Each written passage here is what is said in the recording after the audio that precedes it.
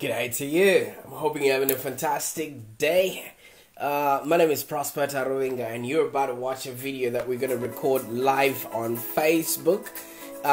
Basically talking about how your current pitch or current sales pitch should not be a one size fit all for your audience if you really want to have a business that's profitable and enjoyable.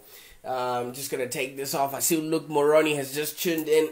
You're gonna have to excuse me. I think I overdid it over the weekend and I came back with some man flu right there. So for those that are just tuning in, obviously I basically sit around here for 30 minutes and then we can discuss ways to make sure that you're branding your business, you're marketing your business, and you're actually reaching out to an audience that is willing and able to actually pay you for your services. So, basically, I do believe that every online business that's out there should be profitable and people should actually enjoy working in their business. And I also believe that if you're an online business, you should be able to create for and relate to the audience that you're going to be demanding money off of. I see Robert James has just tuned in. Thank you so much, for your time so far. And hopefully you're having a fantastic Tuesday. For those that are in Melbourne, I'm not sure any other states. It was a long weekend. I'm really hoping you had time to recuperate, or if you're working, you did some meaningful work out there. So basically today we're talking about how to actually listen to your audience, how to measure your clients' needs, in order to make sure that your sales pitch is the exact fit. You're not just peddling products that people do not want or do not have a need for, and then eventually losing out on sales, losing out on trust, losing out on referrals, and losing out of recommendations, which then means that your business is not perpetual or goes through and through. The one reason that a lot of people find it difficult to get repeat business from their clients is because, first of all, they did not fulfill that client's needs, or they first of all started fulfilling their needs, but then eventually they dropped off the mark. So I will be visiting all those aspects that actually help you make more money within your business with less struggle. All right, so I'm not quite sure if you guys are well versed with George Bernard Shaw, prolific writer himself. He specifies something like, the only person that he believes is sensible in his whole spectrum of people that he talks to is his personal tailor. You know why? Because he takes new measurements every time he goes to see him. Now, what we don't realize is as business providers is our clients are growing, our clients' needs are changing every single day. The moment they drive off with their car or out of the showroom, or they drive off with their new and shiny product they just purchased from you, first of all, it starts losing value, and second of all, they automatically have more needs that they want pertaining to that particular product. So are we meeting our clients halfway? Are we actually servicing them with the products they really want, and also the after sales that then leads to referrals? I see Mike James has just tuned in. Sheridan, thank you so much for tuning in.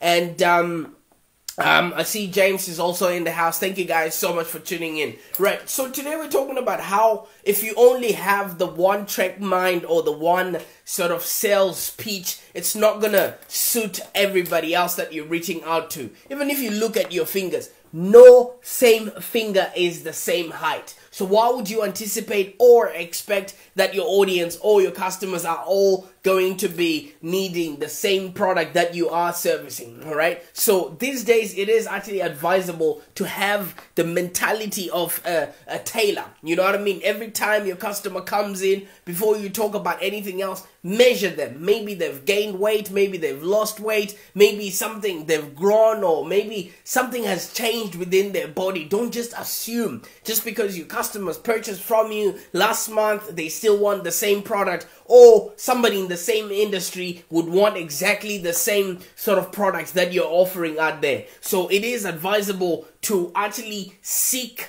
products for our customers, not to seek customers for our products. If you have it the other way, it will be difficult because, like I said, people now anticipate a tailor-made service. People now anticipate a tailor-made product which actually suits them like a glove, all right? So you might be asking me, how do I get this mentality? Or is it expensive?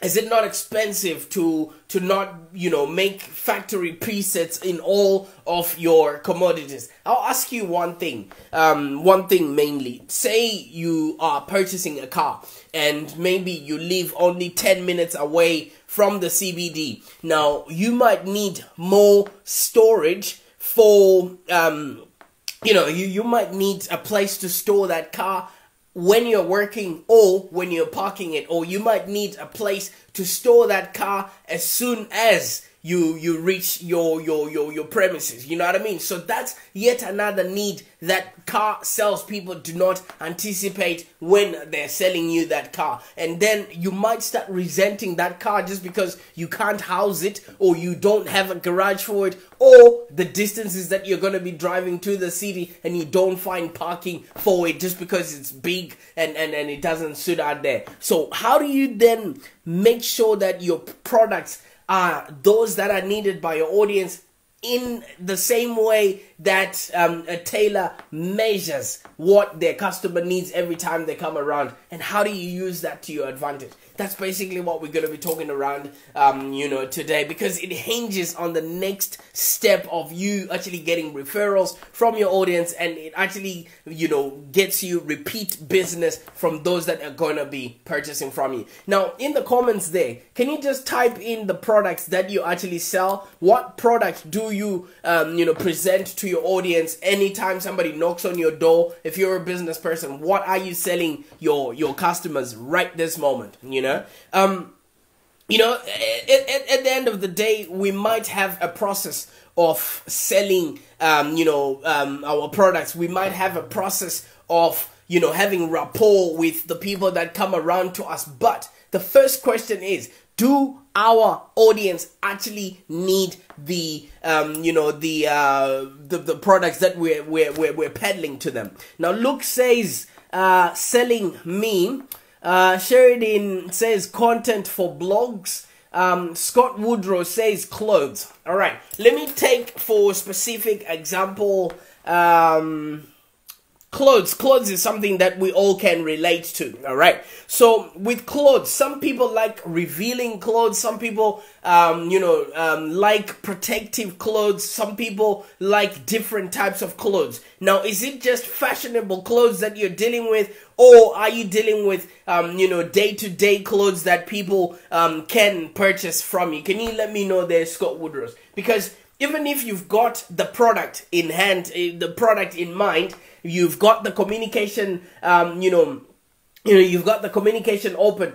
With clothes, there's fashion that comes in every single year. So how are you keeping up with what your customers actually want at that particular time, or what trends they're following, or what their friends are wearing? Because I wouldn't wear things that my friends would laugh at me at a party about. So how are you finding that information and tailoring, you know, your customers' needs as to what you're ordering into your shop, instead of you just trying to sell what you have so that you can get rid, you know, you can get rid of your clothing there. So looking at what Scott does, it actually really resonates with what I'm really trying to put across here. Let's say some people like wearing the classical attire. How are you bringing out your message to those people, or those people that like to just change clothes just because it's in fashion or it's in season? How are you bringing that aspect, you know, of your business to those type of people?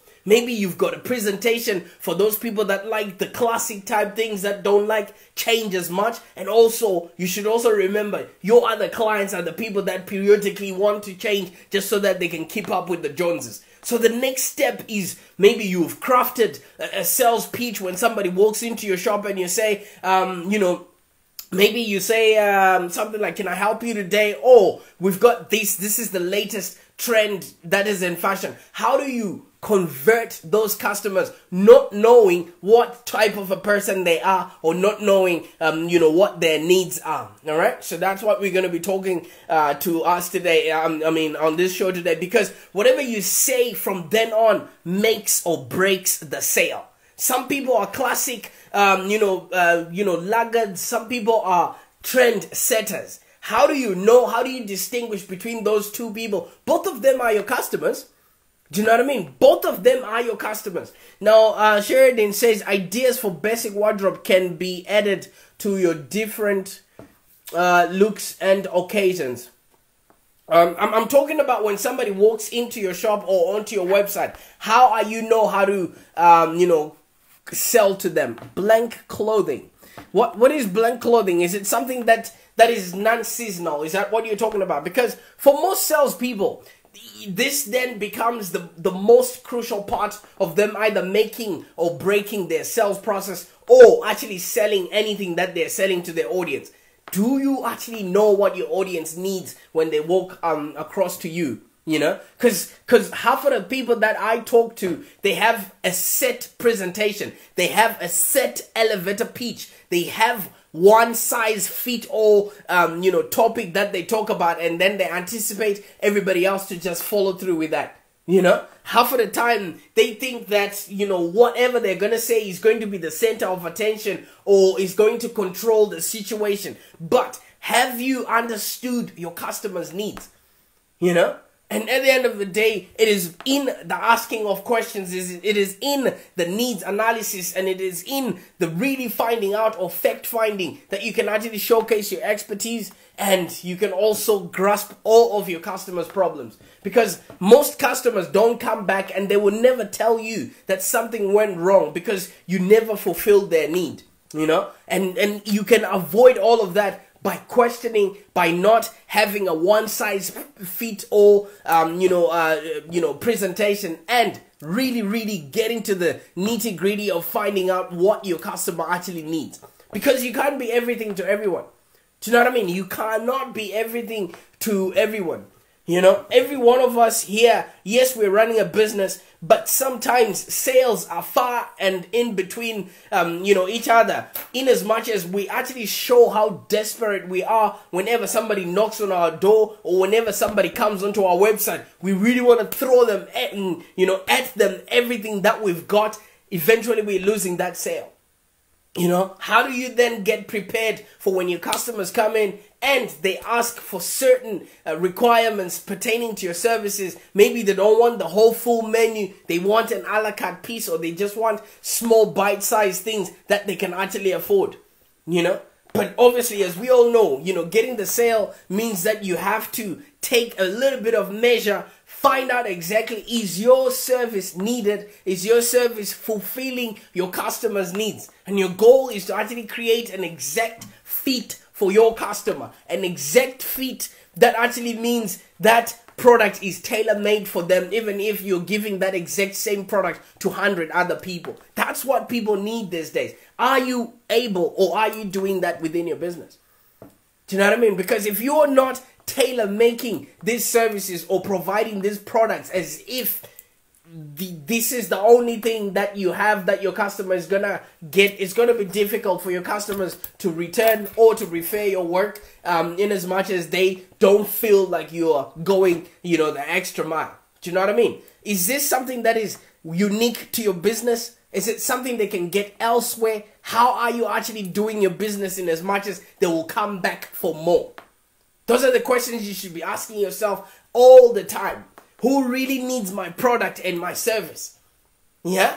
What problems, what frustrations, and what shortcomings, and what sort of desires do my products and services address?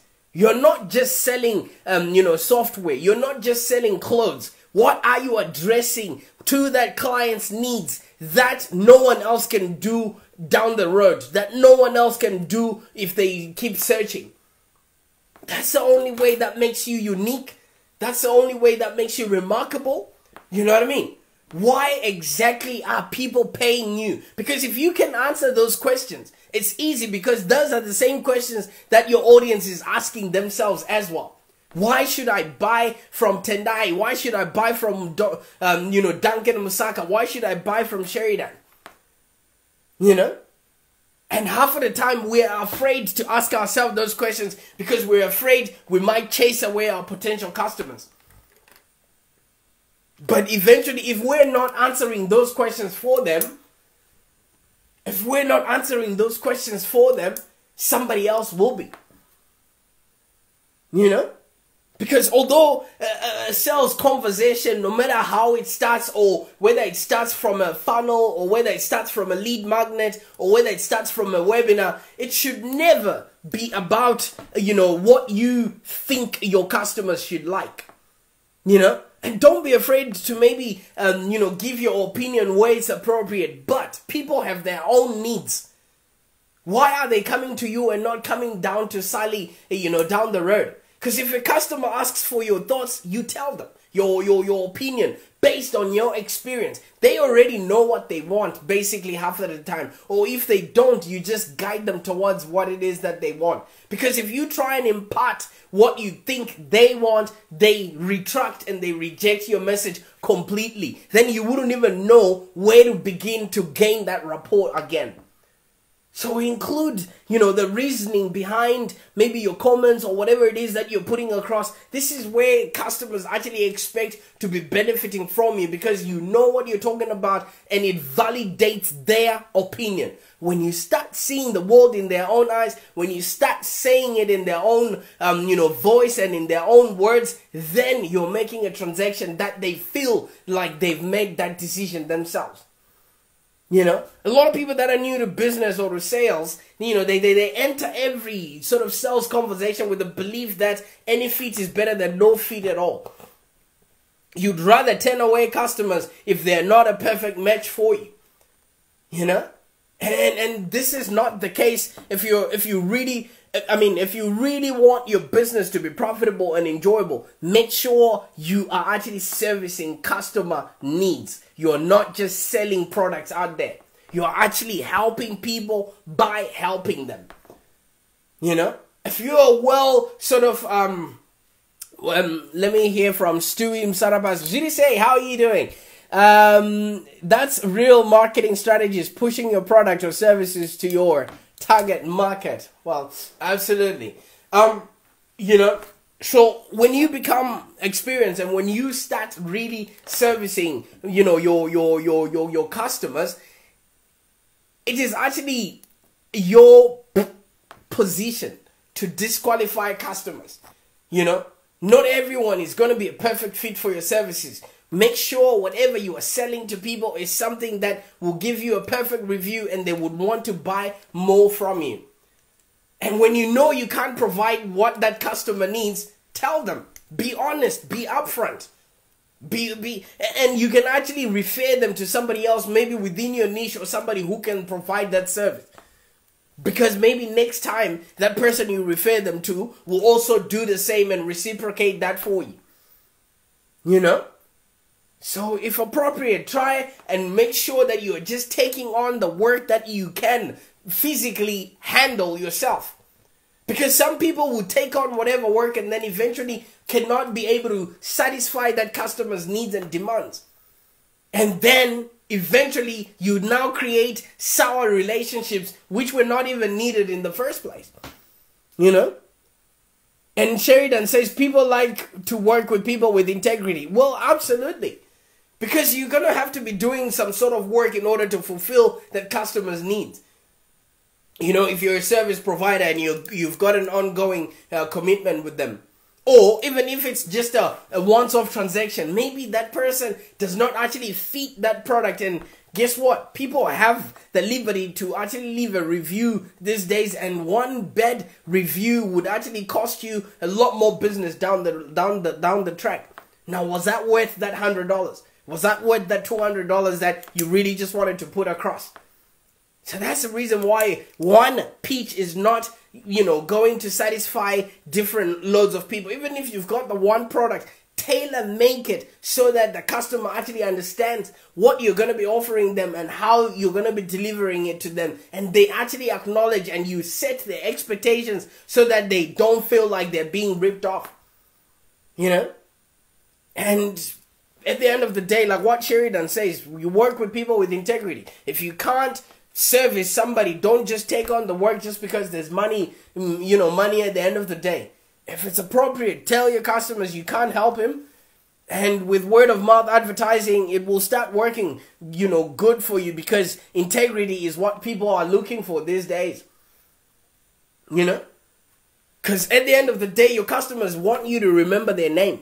If you really want to make long-term relationships with your customers, they want you to remember their name. They want you to remember their needs. And they want you to constantly be checking up on them to see if you're still needed within their business. Because a good tailor remembers your name. A good butcher remembers your name. A good person at the market remembers your name. A good tailor remembers your name and your measurements. So before you start any sales calls or any funnel processes, make sure you find out exactly what solution your prospects are using right now, and are they going to be using in the future, and if what you have to offer is actually needed. And this is especially true if you're dealing with, maybe it's an existing customer that you already have. Be in constant check to see if your service is still satisfying them as it was right from the start, because some people might just leave you without telling you or giving you any feedback why they're leaving. So you want to use some sort of, maybe customer relationship management software to be tracking all these details. I mean, you can't remember everything. How many of you guys use a proper CRM for their business? Can you type in the comments there if you actually use a proper CRM for your business? Because then if you're not, then you're missing out on how to actually nurture those customers, because it's easier to get business from people that you've already served before than from trying to get new business from other people. So when you're taking in any new customers, use a lot of aggressive listening, active listening, and listen what's being said in between the lines. Because, when you're actively listening, it gives you a chance to actually expand on any conversation that is being, said, and you can clarify and you can, find out the real meaning of words, of what the prospect is actually referring to. Because if you're taking a prospect that was working, with another business, they already have perceived expectations as to what they should expect you to run your business like. You need to set all of those expectations, right at a medium sort of level, so that everybody understands what's in it for them to get into this, business transaction that you're going to be getting into. But if you're not listening and you're just really looking towards closing that sale, you will miss out on the important information of what your customer really, really needs from your service or your product. So active listening, I know you understand what it is, but it means that you're an empathetic human being and you've got a strong emotional state, because nobody wants to work with people that are not strong emotionally, because if anything happens, you are in charge of their business and they can't just let that off to somebody else who is a flaky individual. That then gives your customer the trust that you're the person to actually handle their specific needs. So that's why I'm saying, if you've got a one pitch deck, or your website is just speaking, it's just static in such a way that it's not really addressing the needs of what your potential customers want, that's the reason why it's not converting. Or if you're pitching to people, person to person, or if you're using a funnel, whichever way, you really need to have a clear understanding of what the majority of some of your customers want, and speak as if you're speaking to an individual, not like you're speaking to a whole, crowd.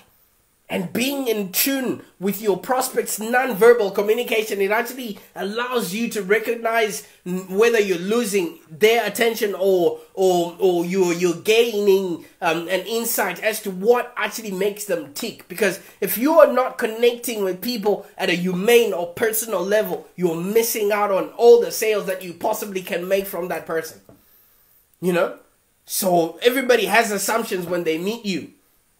You need to clarify those assumptions. You know, you already have assumptions yourself about that prospect or what it is that they might need by coming to you.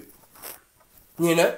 Now, Sheridan says using phrases like "so you prefer to use" and they confirm or revise for you. Absolutely, because if you're, I was working with a with a landscaper outside, and he said something that was very profound. He says, measure twice and then cut once. So if it means you have to ask those probing questions and clarify their assumptions, you want to do that before you just impose on what you think is absolutely correct for your prospect there.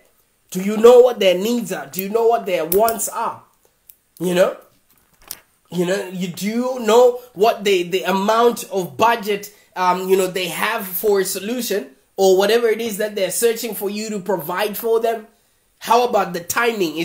Are they just making an inquiry, or do they want to move by end of business today, or do they want to move by end of month? Are you specific about those timings? Are they ready to buy today?